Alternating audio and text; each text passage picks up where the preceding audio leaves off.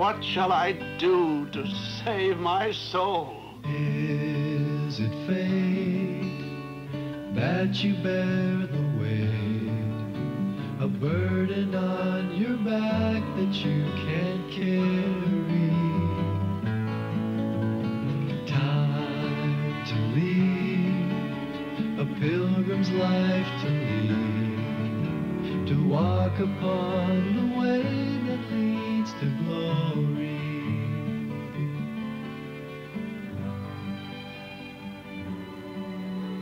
While serving his sentence in England's Bedford prison, where he was confined for his persistent preaching of the gospel, John Bunyan penned his great literary and religious masterpiece, ranked second to the Bible as the world's bestseller. In his allegory, John Bunyan portrayed a man weary, sad, and greatly burdened by reason of the heavy load of sins that he carried on his back. Oh, my dear wife and my own little ones, because of the sinfulness of this city of destruction, it will be burnt with fire, and we will be lost if means be not found to save us. What kind of nonsense is this? This religion has gone to his head. This fellow's daft.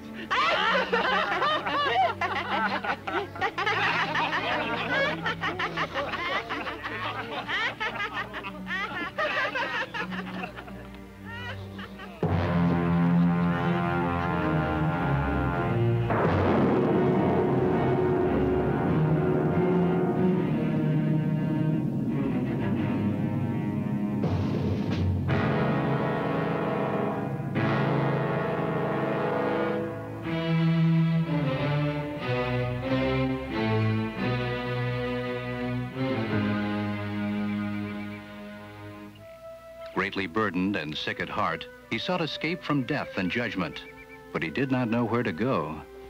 Then it was that one named Evangelist came to help him. Evangelist did not scorn his fears, for the scroll he carried warned of coming doom. Flee from the wrath to come. Though it was difficult for the poor, burdened man to see very far in front of him, he could see a light, and in that direction lay his only hope. Keep that light in your eye and go straight to it. So shall you see the gate, at which, when you knock, it shall be told what you are to do. Enter ye in at the strait gate, for wide is the gate, and broad is the way that leadeth to destruction, and many there be that go in there. For the gate is small, and the way is narrow that leads to life, and few are those who find it. He had scarcely left Evangelist when two pursuers, obstinate and pliable, overtook him in the way. You must come back with us. That can by no means be. You dwell in the city of destruction. There you will die and go down to a place which burns with fire. Be wise, good friends. Come with me. I seek those joys that fade not, which are laid up in a place of bliss. Read it so, if you will, in my book. Hush! Off with your book! Nay, do not scorn him. If what he says is true, the things he looks to are of more worth than ours. I mean to go with this good man. Do you know the way to the place you speak of? I am told by a man whose name is Evangelist to do my best to reach a gate that is in front of us, where I shall be told how to find the way. This book tells us of a world that has no bounds and a life that has no end. There shall be no more care or grief. The saints will greet us with love, for they all walk in the sight of God. Well, my friend, glad am I to hear of these things. Come, let us mend our pace.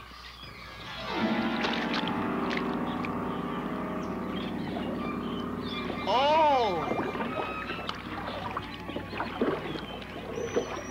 Is this the bliss which you have told me about all this time? If we have such ill speed when we first set out, what may we look forward to between now and the end of our journey?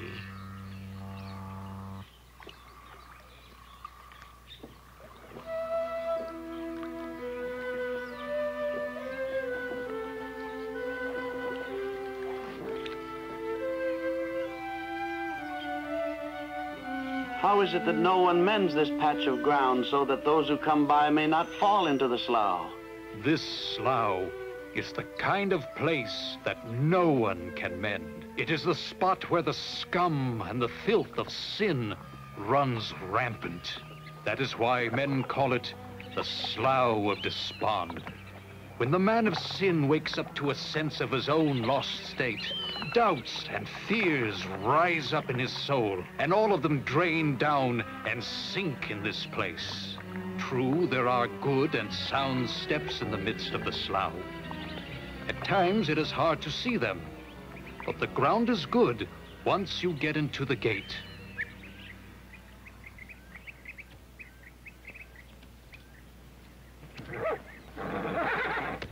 How now, good sir?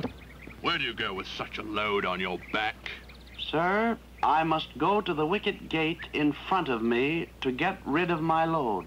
Who bade you go this way to be rid of it? His name is Evangelist. Ah! I am Mr. Worldly Wise Man. Hark to what I say. There is no worse way in the world than that which he has sent you. Even in this short time you have met with bad luck. Hear me, for I have seen more of the world than you. In the way you go, you will meet with pain, woe, thirst, the sword, too. In a word, death. Take no heed of what Evangelist tells you. In yon town, which is named Morality, there dwells a wise man, Mr. Legality, with his son, Civility. They are men of rank, who have skill to help men off with such loads as you carry on your back. Sir, which is my way to this good man's house? By that hill you must go. And the first house you come to is his.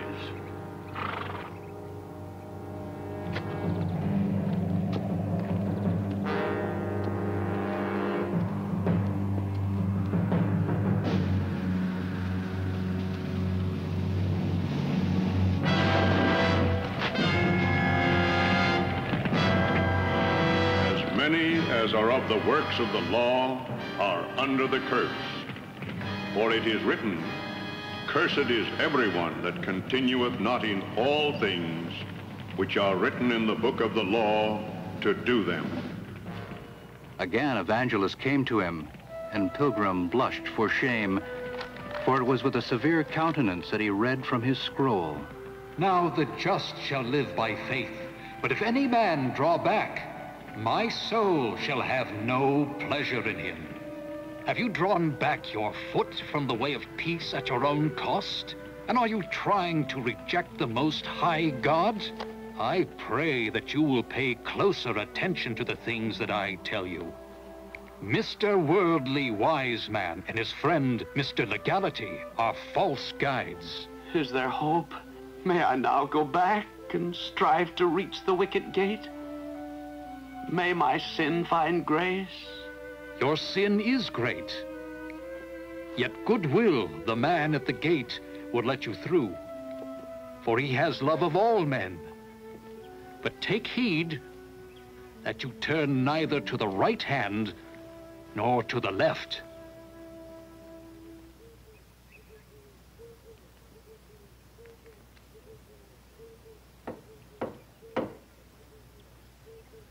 Yes? I am come from the city of destruction with a load of sin on my back. But I am on my way to Mount Zion that I may escape from the wrath to come. And as I've been told that my way is through this gate, I would know, sir, if you will let me in. With all my heart. Quickly, hurry.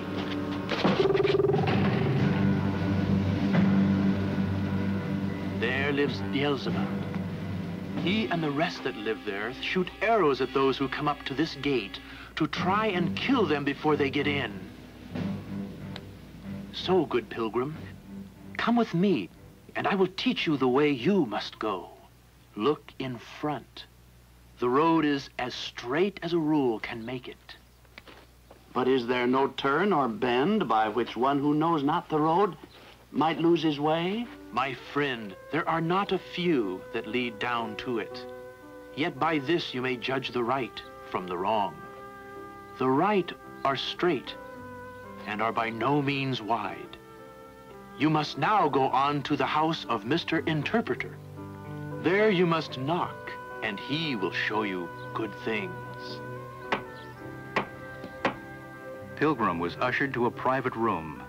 Many scenes were portrayed to him by which the great interpreter made plain the plan of God. Keep all these things in your mind, that they may be a reminder as you travel, and may faith guide you. And so, with precious truths revealed to his heart, he was better prepared to continue his journey. Now Pilgrim saw that his way on either side was bounded by the promise of salvation. So he ran forward, but with great difficulty because of the load on his back. He ran until he came to a piece of ground somewhat ascending, where the Son of God had come before him to bear the burden of his sin in death upon the cross.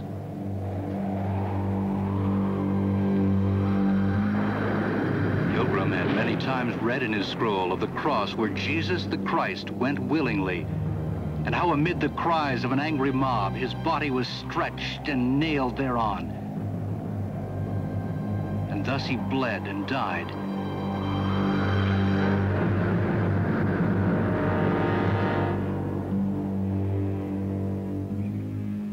But now he saw that it was his sins that had nailed Christ there.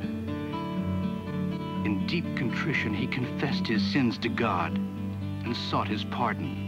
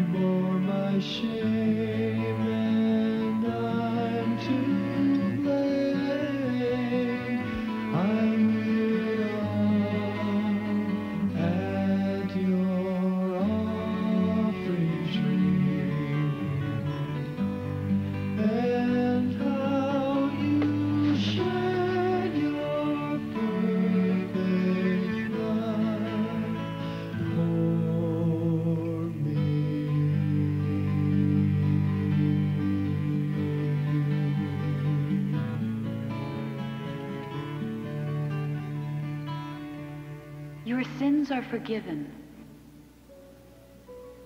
Therefore, if any man is in Christ, he is a new creature. The old things passed away. Behold, new things have come.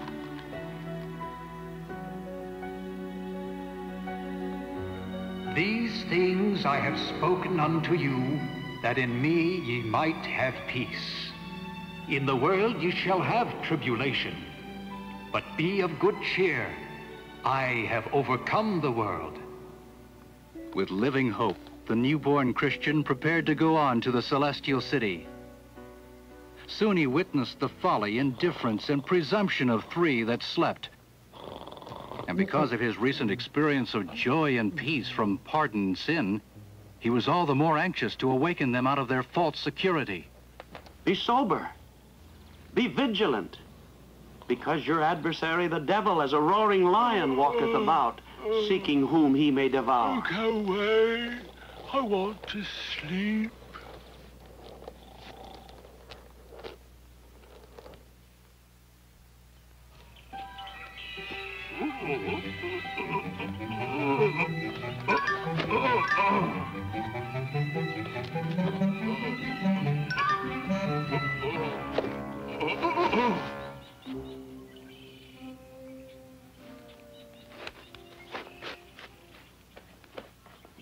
Sirs, whence come you? And where do you go? I am formalist. I and my friend Hypocrisy were born in the land of vainglory and are on our way to Mount Zion for praise. The gate was too far around.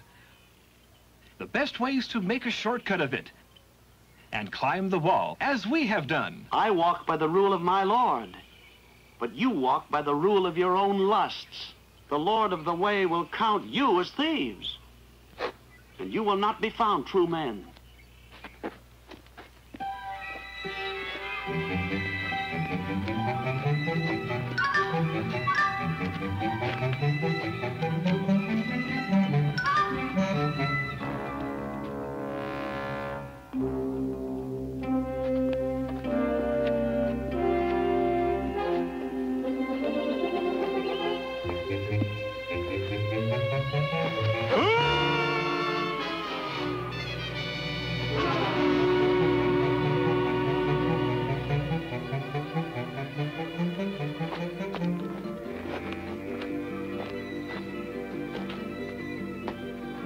I'm lost! I'm lost!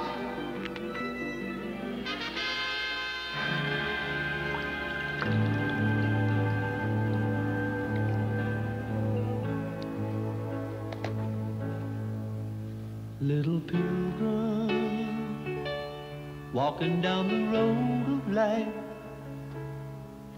I find that in your heart you're just a lonely one. For you see, upon that very road, my search for good and truth had its beginning. You take a little turn to the left, and you see what that path has to offer you. Then you gotta make it back to the main road anyhow. And you have all that lost time to make up for. And it's a sad thing to realize that you're all alone, that you're on your own.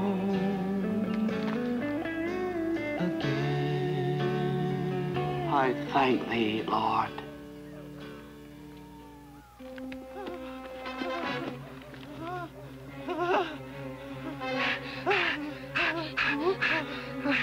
In front of us there lay two beasts of prey in our path. We know not if they slept or not. We thought they'd fall on us and tear our limbs.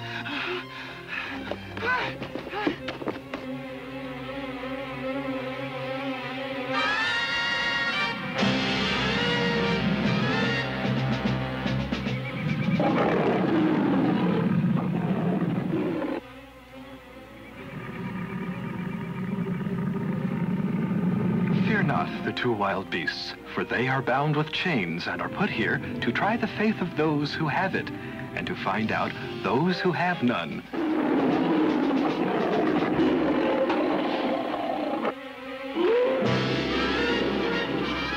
How is it you come so late? The sun is set. Alas, I fell asleep and did lose my scroll. For that did I retrace my steps.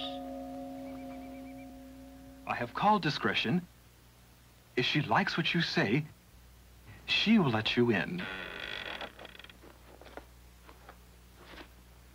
What is your name? It is Christian, and I desire to rest here this night.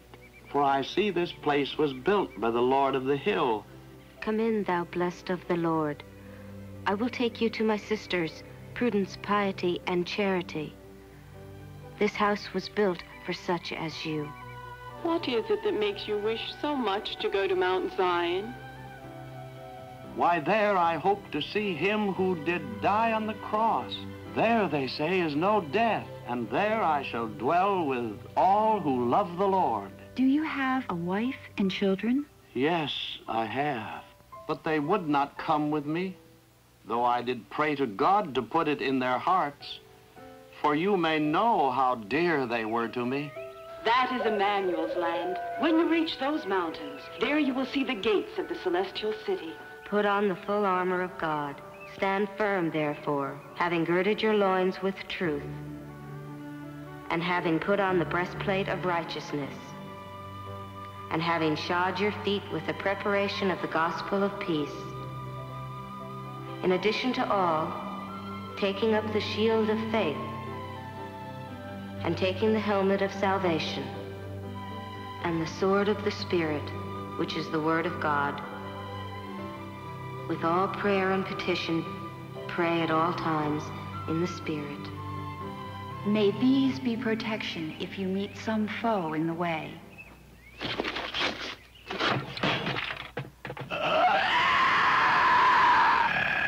Oh, you. Where are you coming from? To what place are you going? I am come from the city of destruction, which is the place of all sin. I am on my way to Zion. By this I see you are mine, for of all that land from which you come, I am prince. I am bound by vows to the King of Kings. I cannot go back with you. I hate that prince, and I hate his laws. I have come out to stop you.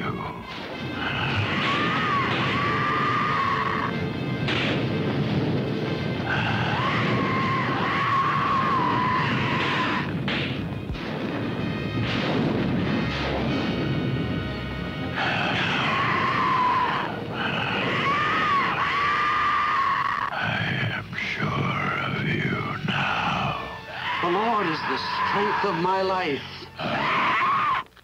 Of whom shall I be afraid?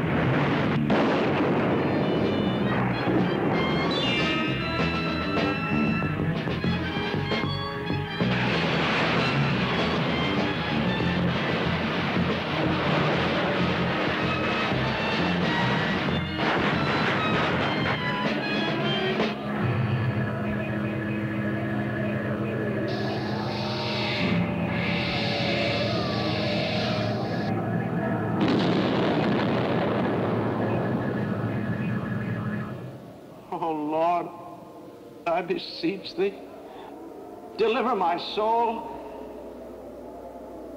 I will walk in the strength of the Lord God.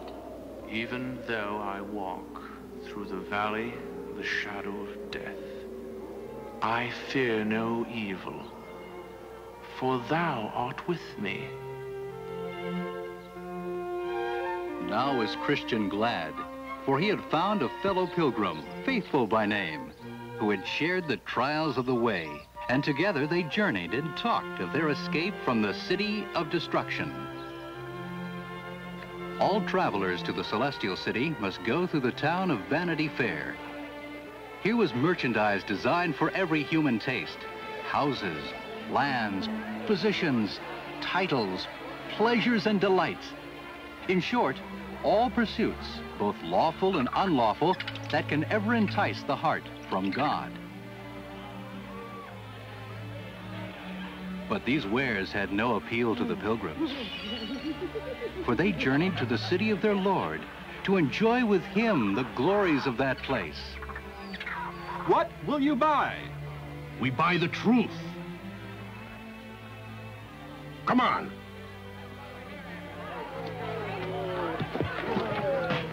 In the world you shall have tribulation, but be of good cheer.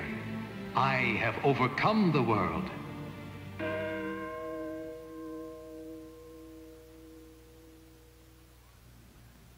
My lord, this man Faithful seeks to teach men what he calls faith.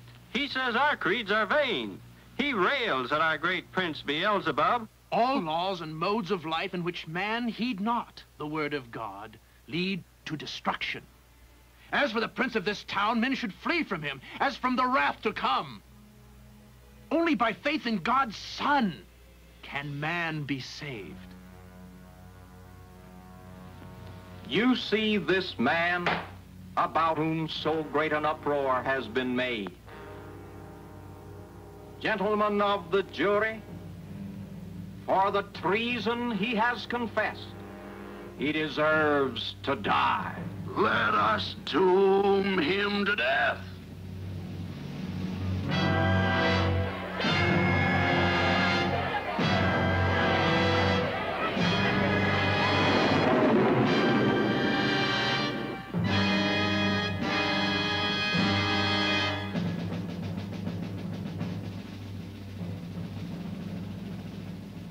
So Faithful was withdrawn from the pilgrimage, but Christian went on not alone, for because of their testimony for the truth, there arose another, Hopeful by name, to be a companion to Christian on his journey.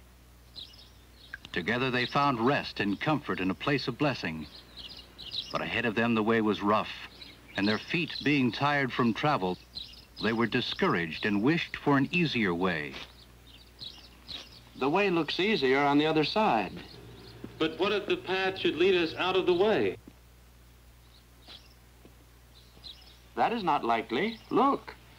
Do they not both lead in the same direction? Now the way was easy, and soon they overtook another traveler, Mr. Vain Confidence, who assured them the path led to the Celestial City. But as darkness came, he was lost to their sight, and soon perished in a deep pit.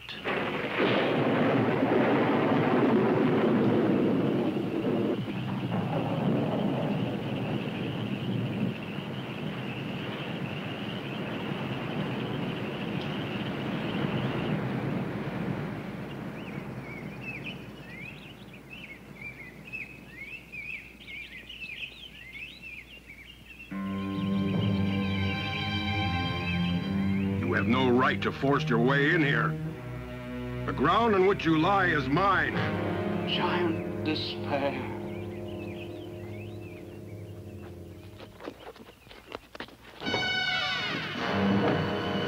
Now you'll see what trespassers get in my house. You'll stay in my dungeon until you rot away.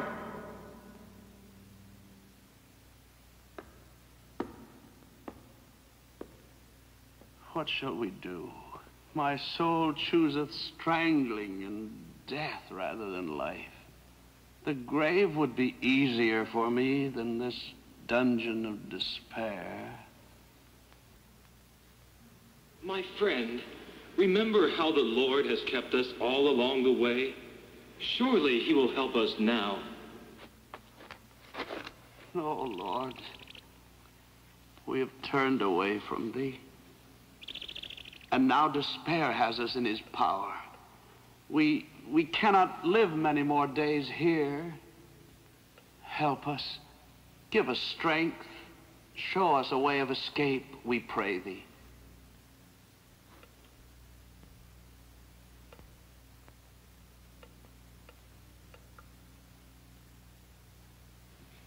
Fool that I am to lie in this dark den.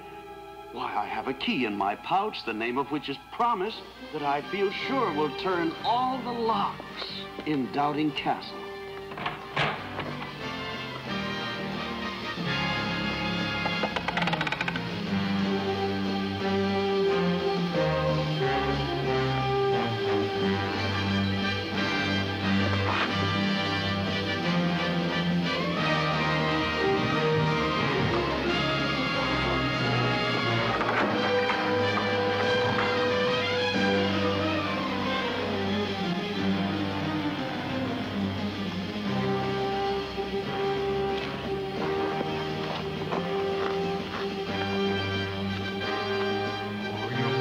escape me.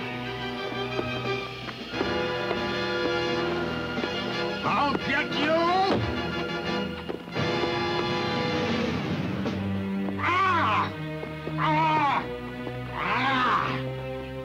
Safely back on the King's Highway, the pilgrims left a warning for others which read, "This is the way to Doubting Castle, which is kept by Giant Despair, who loves not the King of the Celestial City, and seeks to kill all who go there."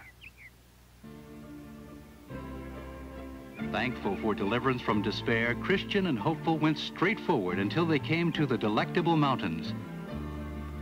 They were encouraged by the kindly welcome received from the shepherds, knowledge, experience, watchful, and sincere. They took them upon the mountain to show them many wonders. These are they who put their trust in false guides. They are left here to warn men to take heed. Before you lies the city that you seek. Beware of flatterer, and take heed that thou sleep not on the enchanted ground. And may the Lord of the Way protect you.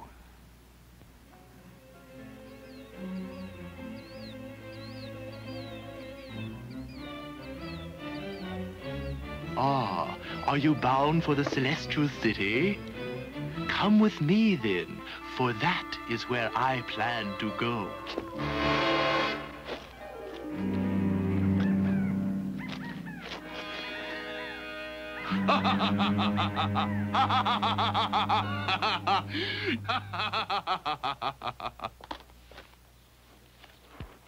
Why did you not follow the note in your hand instead of the false one, Flatterer, who disguised himself in bright clothing for a time? So Christian and Hopeful found they still had need of the merciful corrections of their Lord. They went carefully along the right way until they met a man named Atheist. Going to Mount Zion? There's no such place as you dream of in all this world. I've sought farther than you and find no more of it than I did the first day. I'm going back to the things I left behind. Mount Zion. Next, their way led through a country where the very air made them drowsy. But Christian remembered the warning of the shepherds to beware of the enchanted ground, so their minds were quickened and their spirits roused.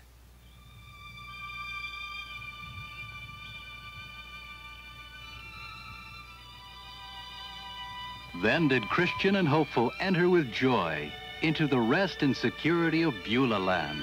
Thus far in all their pilgrimage, they had not found anything that could compare with its beauty and abundance. Although this was merely a foretaste of the glories that awaited them in the city where they were going, their hearts were filled with the gladness of this place.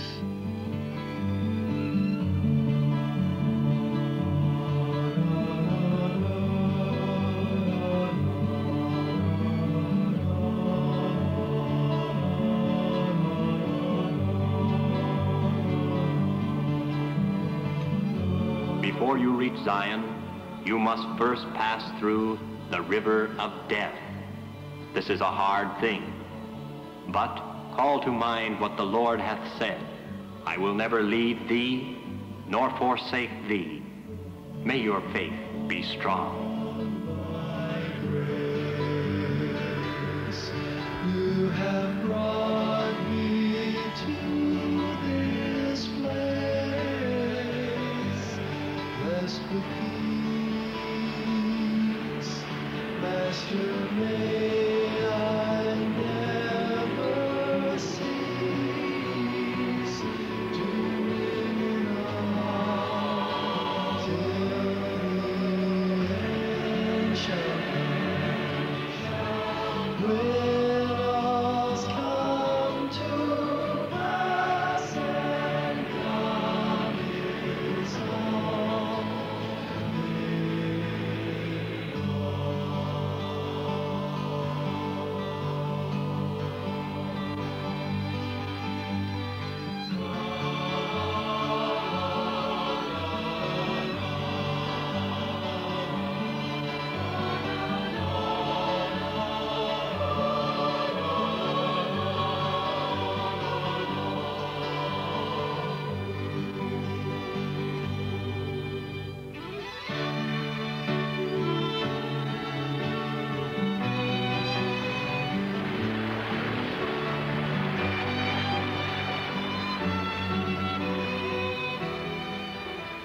When you pass through the waters, I will be with you.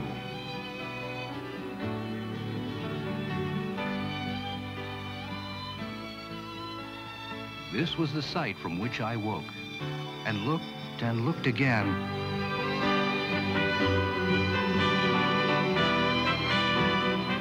And though their pilgrimage was o'er, I yet was on the plain, and in the rugged wilderness, I looked and sighed in prayer, "O God, complete my pilgrimage. Conduct me safely there."